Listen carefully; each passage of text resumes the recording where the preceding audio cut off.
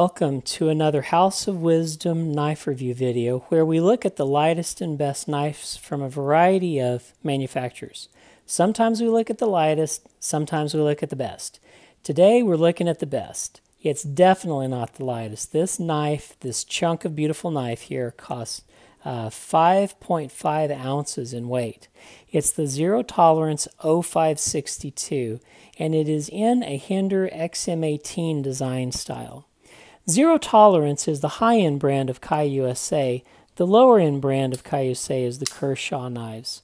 Several knives have been produced imitating the Hinder XM18, or at least I'll say being inspired by the Hinder XM18. And it's all above ground. They pay copyright to Hinder knives for their distinctiveness. The ZT0562 is the one we'll be looking at today. Today's video is going to cover a lot of territory. I'm going to do a knife review of this knife, the 0562. I'm going to do a review of all of the Hinder style knives that Zero Tolerance produces, that Kai USA produces, including the Kershaw Cryo. And then I'm going to be comparing this knife, the 0562, to an actual Hinder, which was its inspiration. And then later I'll be giving you recommendations of where I think that you should put your money should you want to purchase a Hinder or a Hinder-like knife. Well, let's get started with the specifications. The blade on this particular knife is 3.5 inches. The handle length is 4.8 inches. You can see I've got a little anodization work on the titanium side. And the total knife length is 8.25 inches. The weight of the knife is 5.5 ounces. I have some other knives to compare against the size of the 0562. Here is a Hinder XM18 in the 3-inch size, which as you can tell is quite a bit smaller. Here we have the Insight, which is the Browse, which is a little smaller also. We have the Andre Sanders Contra, which is a little larger of a knife. We have the Benchmade Osborne 940, which is also a little smaller. And lastly, we have the Tashi Barusha Rowdy, which is around the same size. The blade of this particular knife is made of CTS 204P steel. The blade on this model is also made in M390, CPM 20CV, and S35VN. The method of deployment of the knife is an unassisted flipper, and it flips out very nicely. It has a flipper tab that has no jimping and is smooth and very fantastic in its action. The handle on this particular version is made of a carbon fiber with a titanium liner and then titanium on the clip side. They also come in a G10, which is a little less expensive. As of July 2017, the carbon fiber version costs around $240 and the G10 version is a little cheaper at $200. The pivot on the knife runs on KVT bearings, which is a departure from its Hinder inspiration, which uses Teflon washers. And as you can tell, the pivot is undone with Torx bit hardware, both on the clip and the show side.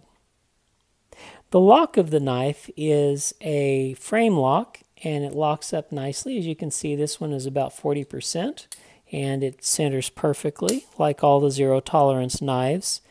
This knife has a lock bar insert and an over-travel stop. The over-travel stop is the Hinder style over-travel stop, which is patented by Hinder knives. The pocket clip on this knife is got good retention, and it is a deep carry loop over clip, and it adheres at the top of the knife, which gives you the deepest carry possible for a loop over clip. And here is a milled out area that you can access the screw if you want to undo the screw. The ergonomics of the knife are just fantastic. It has a place for your forefinger, your third finger, and then your other two. And as you can tell, it is a big knife. I have over 1/2 inch of handle left whenever I grip this with my tiny paws. The construction of the knife is with 4 standoffs, 1, 2, 3, 4, and then the pivot, and it's a flow-through design so it's easy to clean out. The action of the knife, because of the KVT bearings, is fantastic. It is smooth as can be and returns just with a little bit of shake. It has a tremendous action. The signage on the knife, go ahead and flip it out here, on the show side has the zero tolerance maker mark, and then on the clip side it has a lot of stuff. It has the type of knife, which is the 0562 CF, meaning carbon fiber. Below that it says Hinder Designs. Below that it says Kai USA, and then it has the steel type next to that, CTS 204P, and then it gives the serial number of the knife, which really, in my opinion, isn't necessary. So it has way too much billboarding, as do most of the Kai USA knives. Okay, now I've made a schematic graph for you so that you can understand the Hinder XM18 like knives made by Kai USA. We're going to be looking at the zero tolerance 0560, 0561, 0562, 0566, and the Kershaw Cryo. We're going to start with the first two largest knives, the 0560 and 0561. As you can tell, they are very similar. The ones pictured here, the 0560 has the black handle and the 0561 has the brown handle. They both have 3 3/4 inch blades. Their weights are similar. They're just a little bit under 6 ounces. The price is exactly the same as of July 2017, which is $260. They both have G10 and titanium scales. They both use LMAX steel. They both have KVT bearings for their pivot, and they both have an unassisted flipper deployment. So if you guys can tell any difference that I can, I've never touched either one of these knives, I've just seen pictures of them, go ahead and let me know in the comments section, but functionally they look like the same knife. And then we're going to look at the zero tolerance 0562, which I have here. This has a 1/4 inch smaller blade. It has a 3.5 inch blade. You lose a 1/2 ounce in weight. It's a 5.5 to 5.57 ounce knife, and it ranges from $200 to $240. It's made in either G10 titanium or carbon fiber and titanium. The carbon fiber is the one shown here, and it is the more expensive $240. The G10 is the less expensive $200 knife. It has a variety of steels it's made in. This particular one is made in the CTS 204P, as I've mentioned, but it's also been made in the M390 and the CPM 20CV, as well as the S35VN steel. It runs just like its brothers on the KVT bearings and is an unassisted flipper. Next we have the zero tolerance 0566. It has a 3 1/4 inch blade, so it's a 1/4 inch smaller.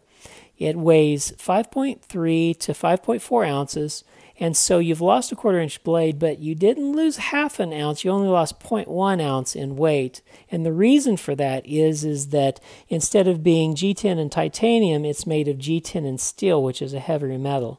The price ranges from $144 to $168, depending on whether it's carbon fiber or G10, and it uses S35VN steel. It runs on washers and has the safety assist opening mechanism rather than an unassisted flipper like its older brothers. Next comes the Kershaw Cryo. It has a 2 3/4 inch blade, and it still weighs over 4 ounces at 4.1 ounces. The reason is it has steel handles both on the show and the clip side. The nice thing is that its price falls down to only $35. And it also has a blade steel reduction. The other knives had super steels. This has a more modest steel of 8CR 13 MOV. And just like the 0566, it has a safety assist and runs on washers.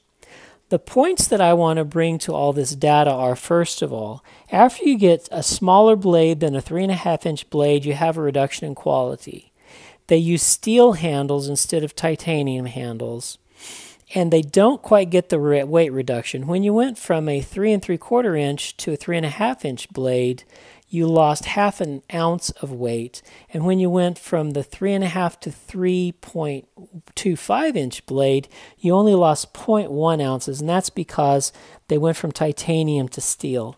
The other thing that happens when you get smaller than a 3.5 inch blade in quality is that they add the safety assist with washers instead of the unassisted flipper. And really, a safety assist is a little like kissing your sister. Yes, technically it is a kiss, but it's just not the thrill of the unassisted flipper on bearings. And that thrill, knife guys will pay for.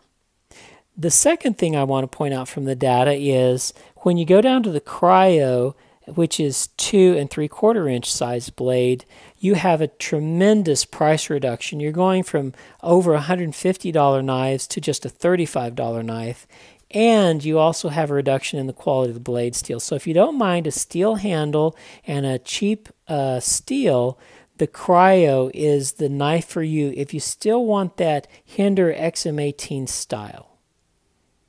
Now I would like to do some comparisons between the Hinder XM18, this is the 3-inch version, and the 3.5 inch blade Zero Tolerance 0562. And we'll take a look at them. We'll consider the pivots first of all. The pivot on the XM18 is made of Teflon washers, and the flipping action is just so-so. The pivot, however, on the Zero Tolerance 0562 uses KVT bearings and flips magnificently well and returns just with a little bit of a shake. The pivots are also different.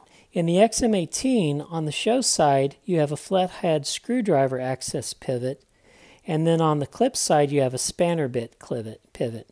On the Zero Tolerance version, you have a Torx bit pivot and a Torx bit pivot, both on the show and the clip side. I have to be honest, I think the Hinder pivot looks better, but I have to consider a Torx bit pivot of the Zero Tolerance to be more function. So what's it up for you? Do you consider form or function more important? I'll let you decide. Let's talk about the clips. They're both spring clips. The XM18 has a embedded spring clip that has the capacity of either being tip up or tip down. With the tip down variety, it has a filler tab, which is a nice little fit and finish complement. The clip on the Zero Tolerance is a loop over deep carry clip that is end mounted, which gives you the deepest possible carry, so this will disappear in your pants. And some guys like this one where it disappears in your pocket, and others like to have a little bit sticking out so that when they get to withdraw it, they can grab that bolt head there, screw head there, and then pull it out. So I personally prefer a deep carry clip. I know some guys that want a little bit of the knife sticking out so that it's easier to retrieve. However, the fit and finish of the filler tab and the option of tip up and tip down, you have to give the clip war at least on its reversibility to the Hinder knife. We'll talk about the standoffs now. Both knives have an open construction with pivot and standoffs. The Zero Tolerance knife has 4 standoffs, and the screws are Torx bits, both on the show side and the clip side. So both of the screws from both sides are screwing into this standoff. The Hinder, on the other hand, has Torx bits on the show side and then nicely polished ends on the clip side, which look very finished. In other words, the screw screws into a receptacle here and holds the knife together in that way, so it's a little bit different. I think this looks better. However, this might structurally be more stable with being screwed and secured from both sides. We'll talk about the thumb lugs now, which are a little bit different. First of all, the thumb lugs on the Zero Tolerance 0562, as you can tell, it's really close to the handle scale, so it's hard to get your thumb in there, and it's just a cylinder, so whenever you put your thumb against that edge, it's a little bit sharp, and oh, is it hard to get out. As a matter of fact, I can't get it out. In comparison with the Hinder XM18, it has more distance. I'll get these a little closer so that you can compare them. there is more distance between the thumb lug and the handle scale, and instead of being squared off at the top, it's conical at the top. So not only is it easier, and the edge is chamfered a little bit on the handle to access your thumb a little better. So not only is it easier to get your thumb in there, you can actually flip it out with the thumb lug on the XM18, where really on the zero tolerance you can't. Advantage XM18 once again. We'll talk about the blade grinds. The blade grind of the zero tolerance model is what you would call a slicer grind. And I have 3 different examples of grinds with the XM18 here.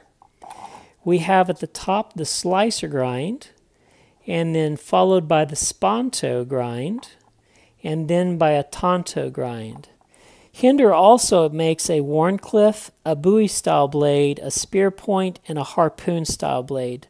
So altogether they have 7 or 8 different types of blades that go with their knife, whereas the zero tolerance is a much more basic type of grind. However, the zero tolerance has many more types of steel that it uses. In this particular version, it uses 4 different types of steel. And we'll talk about the lanyard hole also. As you can see, the XM18 has an oval size lanyard hole, and the 0562 has no lanyard hole. For those of you with that like lanyards, advantage XM18 once again. Now we'll talk about the price. The price of the XM18, if you have a 3-inch like this, is $425. And if you have the 3.5-inch, the same size as this, it would be $365. The price of the zero tolerance 0562 is $200 if you have the G10 scale, and $240 with the carbon fiber scales. Definite advantage to the zero tolerance. So, those are some of the comparisons that I've made between the zero tolerance 0562 and the Hinder XM18 3-inch. So what do I think about the zero tolerance 0562? I absolutely like it a lot. And if you're a guy that wants to get a Hinder XM18 style knife and you like the 3.5-inch blade size, I would really go for this knife. Are there opportunities for improvement? Certainly. First of all, the fit and finish on the zero tolerance knives is impeccable. There's no blade play, there's a very smooth action, the flipping is great, the centering of the knife is great. Everything, materials, fit and finish are just wonderful. One of the things I would criticize KUSA for is that they use great materials, great fit and finish up to the 3.5-inch blade length. But when they go down to the 3.25-inch and certainly the 2 3/4-inch blade length, they sacrifice on materials. They go to cheaper steels and they go to steel handles rather than the titanium handles, which makes their knives heavy, which is really not what we're looking for as knife guys. Whenever you went from the 3 3/4-inch blade to the 3.5-inch blade, you lost a 1/2 ounce of weight. But whenever you went from the 3.5 to 3.25-inch, you only lost 0.1 ounce. And you want more weight reduction from that whenever you decrease in size. But what do I like about the knife? I like the action. Really, this action is much better than the Hinder XM18. And the reason is it runs on KVT bearings instead of Teflon washers. And also, you have a better steel selection with the zero tolerance. There are 4 different types of steel you can use, and they're all super steels. But the most glaring, magnificent improvement of this knife over the XM18 is the value. It's only half the price of the Hinder, and in many ways, as I've mentioned, it's superior to the Hinder. So, my recommendations and final assessment. If you're a guy that likes a 3-inch blade, I would go ahead and get the Hinder 3-inch blade because it only weighs 3.5 ounces. The nearest thing that KUSA makes is the Cryo with the 4.1 ounce, and it's got even a smaller blade. So this is where you want to go if you want an EDC size 3-inch blade. The other way I would go for a Cryo is that if you're a value player, if you want the Hinder XM18 style for a budget, you can get a Cryo for only $35. But if you're a guy that likes the 3.5-inch size blade and a big handle, and you're wondering if you should lay down the money and buy the XM18 for $200 or $465, or just pay $200 for the zero tolerance 0562, get the 0562. At the 3.5-inch blade level, the ZT and the Hinder are the same weight, 5.5 ounces. But the zero tolerance has a much better action and a more diverse blade steel selection. And most importantly, it's half the cost. Well, that's my opinion, one-man opinion. Thanks for watching. Like and subscribe if you haven't already. Leave me comments in the comments section about what you think about the zero tolerance knife. And we'll see you on the next lightest and best House of Wisdom knife video.